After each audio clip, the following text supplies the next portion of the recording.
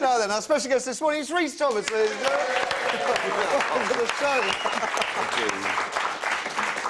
This is going to be a surreal experience, as per usual. Rhys, first had me cracking up, actually, when he appeared as the phone-in host Gary Bellamy on Radio 4's spoof show, Down the Line. And now we can watch as Gary meets his loony listeners, because Down the Line has been transformed into BBC Two's newest comedy hit, Bellamy's People. And it's brilliant, because the spoof stars heaps of familiar faces: Paul Whitehouse, Felix Dexter, Charlie Higson, Simon Day, Amelia Bullmore. But it's just so much like this show in its own funny ways. Did you meet any... I mean, do you listen to phone-in shows? We listened, yeah, a lot of the time on the way to when we were recording it, we'd listen to, certain talk shows on the radio, and you can't make it up sometimes. Some of the things... we heard one once, someone talking about the benefits of broccoli, a late-night phone-in. And so, yeah, you can't really make those sort of things up, but we'd improvise the whole thing on radio.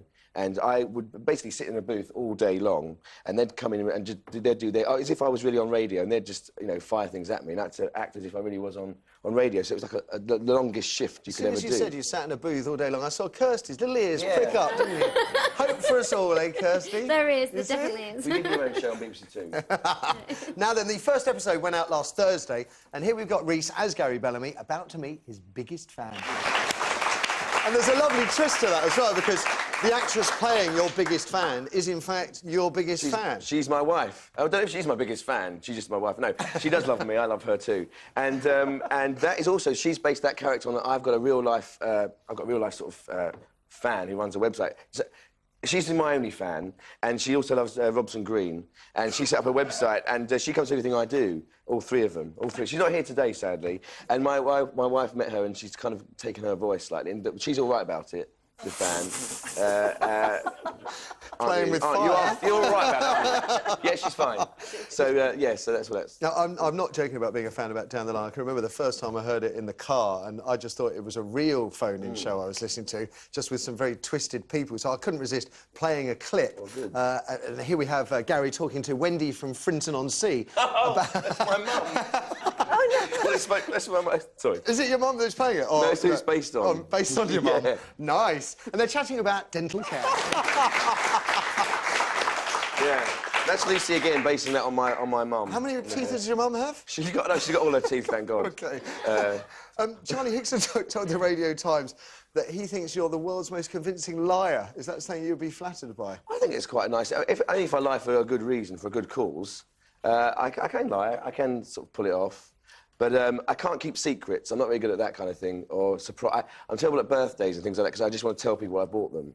But I can lie, I've had in the past I've lied many times. I did actually lie when I was very young. I won a poem competition at school, and I copied Lenny Henry's a rap from Lenny Henry television programme, and I won this competition. I read it out. I won this thing. I got these awards, and everyone said this is brilliant. And then about 6 months later, the headmaster came up to me and said, "Last night we watched Lenny Henry on telly, and either you've written this thing and sent it off to him, he's performed it on television." Bearing in mind I was 8, and he's accepted it, he's performed it, or you stole it from him, and that was a repeat last night. And it was a repeat, and I did steal it, and they took my book tokens back. Oh. £2 of book tokens. Oh. I know. Did you get your start on Shooting Stars, is that right? Yeah, I was a runner on Shooting Stars, yeah. How much? Did you get a week for that? For a week on that? Yeah. Nothing.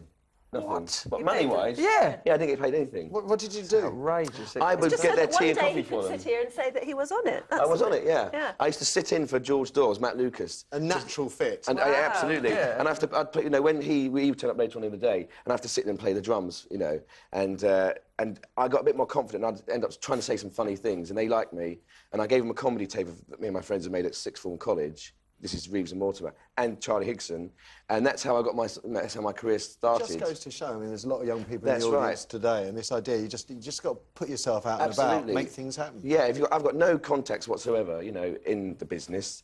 I didn't have, and anyone can do it. Anyone. There's no excuse. See, Kirsty? That's what I keep telling you.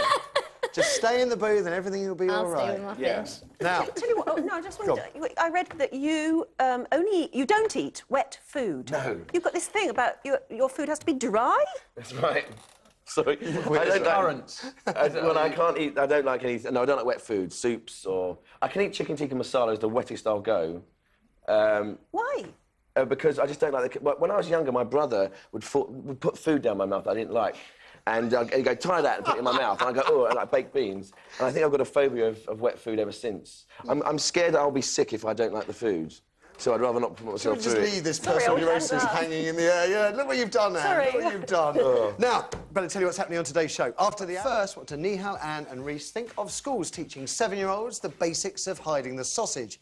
Is it too young, too late, or just about right? Email your thoughts to writestuff@5.tv. Ed Balls has been working diligently on improving sex ed in schools for some time and has decided that 7 is the right age to teach youngsters the ins and outs. And while parents can currently pull kids out of sex ed classes if they wish, when these new rules come into play in September and they're going to be law the following year, that opt-out will be removed. Little Peter or Parveen will have to stay in class regardless of their faith or anything else. These lessons for 7-year-olds will focus on the importance of strong relationships and marriage. Sorry. But kids will also learn about sperm and eggs and how the two eventually meet. Contraception and sexually transmitted diseases, you're not going to find out about those until later, the first years of secondary school. Ed Balls says even 7 is the right age to talk about... oh dear, there he is again. He says 7 is the right age to start talking about these sensitive issues. The proliferation of pornography and explicit storylines on TV means, and this is his argument, that kids need to know more about sex at an earlier age. I think it's fair to say, Anne, that there's plenty of critics out there that say 7 is too young, the Family Education Trust being And, one of course, it depends what you're teaching them at 7. And it depends whether you're even teaching. I mean, yeah, you talked about, you know, hiding the sausage. Well, by 7, little girls and little boys have noticed that there is a basic difference between them. And I think it's quite right that they should actually be able to openly discuss it. And if they're not getting open discussion at home, then they should at least be getting it at school. The opt-out is worrying, but I think maybe the time has come for no opt-out, yeah. Because we all owe it to each other to make sure that all of us have a realistic attitude to sex. And I don't believe in teaching them too much at 7, for heaven's sake, no, but I actually do trust that probably the government guidelines don't advocate teaching them too much at 7. It's just an introduction to the fact that you can talk about it at all. Because certainly by the time they leave primary school at 11, they should know most of what needs to be known, I think.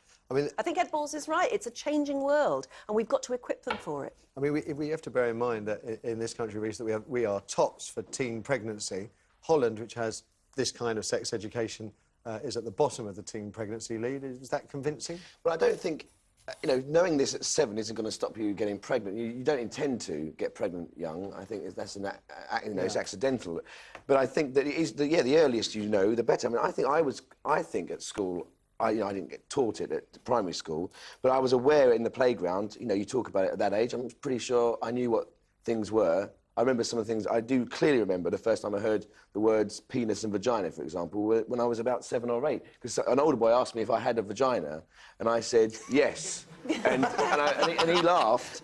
And then that was... I remember I was about 7. And that's the time when you go back and you ask the questions and you say, Mum, Dad, what is this? You know, I think it's good at 7. And then, you know, if I'd been 7 and I had that knowledge, I could have said, I have a penis. And then I wouldn't have felt stupid. And I think you should equip children with that. About empowering it's just creating the climate where you can talk about these things. Nihal, do you worry that that if we tell children about sex at 7, they're going to try and put it into practice as soon as they can? That they'll all be...